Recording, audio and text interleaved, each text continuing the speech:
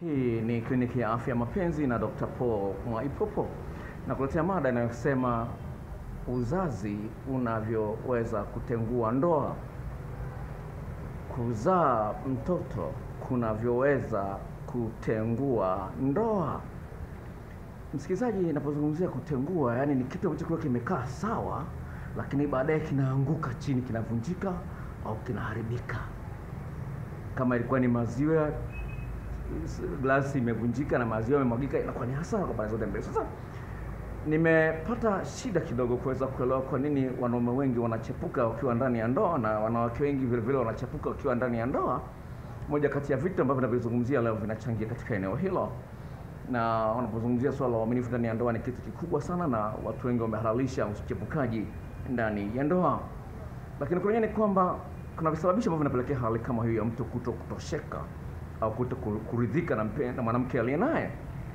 Kwa sehemu kubwa watu na kipindi cha uchumba wanakuwa na raha sana, wanapoingia ndani ya ndoa wanakuwa na raha, lakini anapopatikana mtoto shida ndio zinaanza. Naomba nikusome message moja alafu uweze kuelewa jinsi gani hali ni ngumu. Nimefanya tafiti mada hii.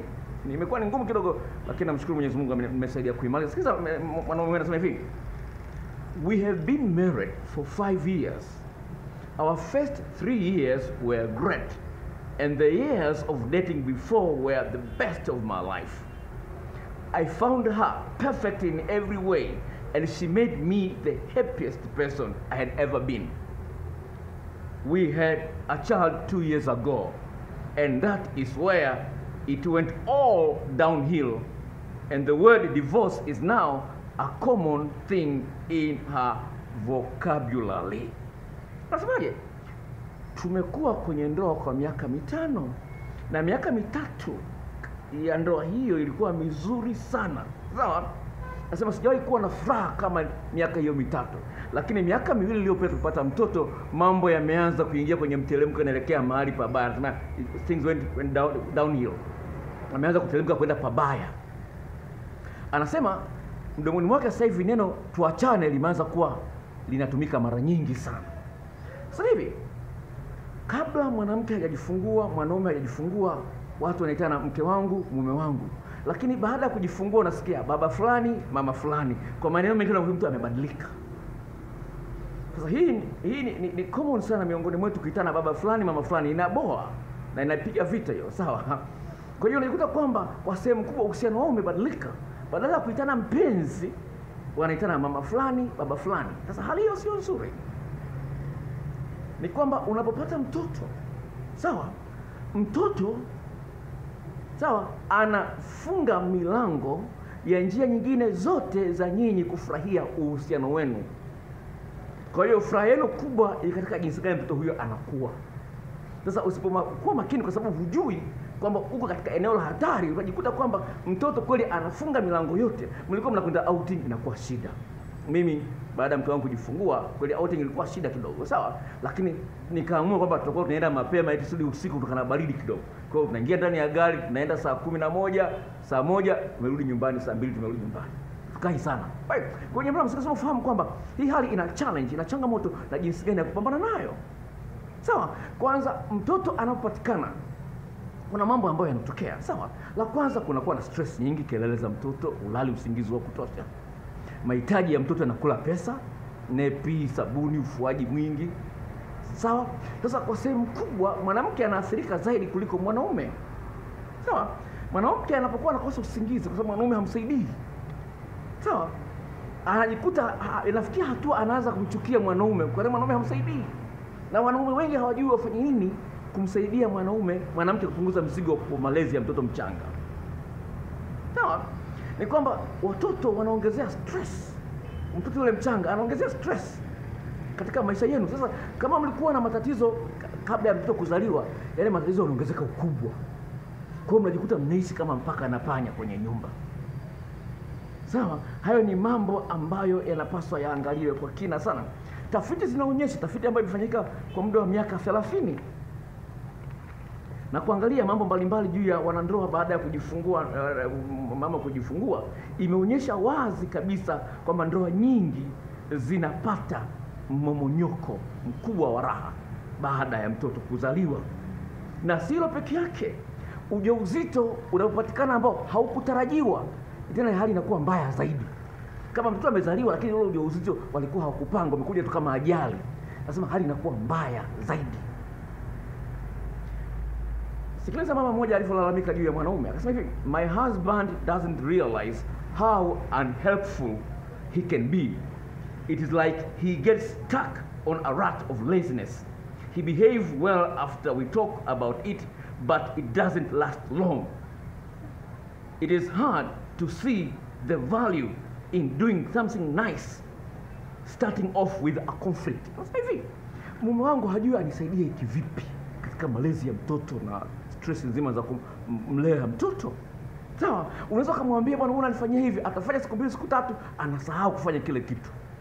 Anasema najisikia vibaya kuona kwamba ili aweze kufanya kitu lazima tugombane kwanza ndio afanye kitu. Anasema unajisikia vibaya. Anasema hivi, it is hard to see the value in doing something nice that start off with a conflict. Anasema hata kama akifanya kitu, lakini kama tumeanza kwa kugombana, kwa kuambizana, yani kuambia bwana mbona unifanyia hivi na nini, hata kama ukifanya, yani ile thamani yake ulichokifanya sikioni. Unaweza kuona jinsi hali inaweza kuwa ngumu, inaweza kuwa tata katika mahusiano ya kimapenzi, na sio peke yake. Tafiti hivi karibuni iliyofanyika miaka 2010 inaonyesha kwamba sawa, inaonyesha kwamba watu wanapaswa baada ya kufunga ndoa wasizae mtoto au mwanamke asipate ujauzito mpaka miezi 8 ipite. Inasaidia. Nasema yani mkishaingia ndani ya ndoa msio na kiherehe cha kupata mtoto. Subiri miezi 8 ipite ndio mwanze kufikiria kupata mtoto. Nasema hivyo ndio unaweza kudumisha ndoa yako. Sawa. Kwa sababu kuna mabadiliko ambayo yanatokea baada ya kupata mtoto. La kwanza, kwa mwanaume kichocheo cha testosterone kinapungua. Kwa hiyo hamu ya tendo la ndoa inapungua. Sawa? Hamu ya tendo la ndoa inapungua na nguvu za kiume pia zinapungua, kwa sababu testosterone ndio hiyo inahusika na nguvu za kiume vile vile. Kwa hiyo kipindi hicho cha stress ya kulea mtoto na wajibu wa kulea mtoto, pesa na tumika kwa ajili ya mtoto nyingi, sabuni na nini, mwanaume nguvu zinapungua na hamu ya tendo la ndoa inapungua. Na ukizingatia hapo kwamba baada ya mwanamke kujifungua, mwanaume anatakiwa asimguse mwanaume kwenye tendo la ndoa, asimguse mwanamke kwenye tendo la ndoa mpaka zipite wiki 6. Kwa hiyo kuna likizo baada ya mwanamke kujifungua, kuna wiki 6 zipite ndio mwanaume afanye mapenzi na mwanamke huyo. Kinyume na hapo, mwanamke anaweza kupata matatizo. Ukifanya mapenzi na mwanamke baada ya kujifungua kabla hazijaisha wiki 6 au mwezi mmoja na wiki 2, unamweka mwanamke katika eneo la hatari. Kwa hiyo ni jambo la msingi sana uzingatie, uone kwamba ni muhimu sana kwako kuwa mwangalifu pale ambapo umepata mtoto, jinsi gani utaendelea kumuonyesha mwanamke uthamani wake na jinsi gani utaendelea kumheshimu mwanaume na uthamani wake utaona. Sasa ninapozungumza hili ni kwamba kuna kesi ambazo zimetokea na kuwasababisha hata wanasayansi wanasema kwamba pale ambapo mmeshaanza kutoleana maneno magumu wakati mna mtoto mdogo, maneno makali wakati mtoto mdogo, anasema yani hata usiombe hata ushauri. Anasema ni kipindi kigumu sana, yani wataalamu wa sayansi yani kwenda kuomba ushauri wakati mna mtoto mchanga haitakiwi. Kwa sababu yani inaweza kusababisha mambo kuwa mabaya zaidi. Kwa hiyo nyinyi wenyewe mfahamu jinsi gani ya kuweza kujirekebisha. Sasa hii nimeandalia mada inayosema usipojikosoa wewe mwenyewe utakosea sana. Sawa, usipojikosoa wewe mwenyewe, hiyo mada ninaandaa inakuja. Kwa hiyo inakuja. Kwa hiyo kama jisajili usikose hiyo mada. Ina vitu vizuri sana. Kwa hiyo jambo la msingi ufahamu kwamba kuna changamoto ambazo zinakuja baada ya mwanamke kujifungua na nyinyi mkapata mtoto, mkajiona kwamba sasa tumebarikiwa, Mungu ametubariki, ametupa mtoto. Sasa pamoja na hayo yote, sawa, tafiti zinaonyesha kwamba asilimia kati ya 30 mpaka 34 ya wanaume wanaanza kutengeneza distance, umbali na wake zao. Unaona, anachelewa kurudi nyumbani. Sawa, akija nyumbani anafanya yuko busy na simu au na kazi, vitu kama hivyo, atata visingizio vya kuwa mbali na nyumbani. Sasa kati ya 30 hadi 34. Sasa hapo ukizingatia kwamba kichocheo cha testosterone kimepungua na hamu ya tendo la ndoa imepungua, uwezekano huyu mwanaume kuchepuka ni mkubwa sana. Naandalia mada inayosema jinsi gani mwanaume anaweza kupata nguvu za kushinda usaliti. Hiyo itakusaidia katika kuelewa jinsi gani kupambana na usaliti. wakati kipindi cha kwanza cha ujauzito mpaka mwanamke anajifungua na mnapokuwa ndani ya ndoa kwa ujumla.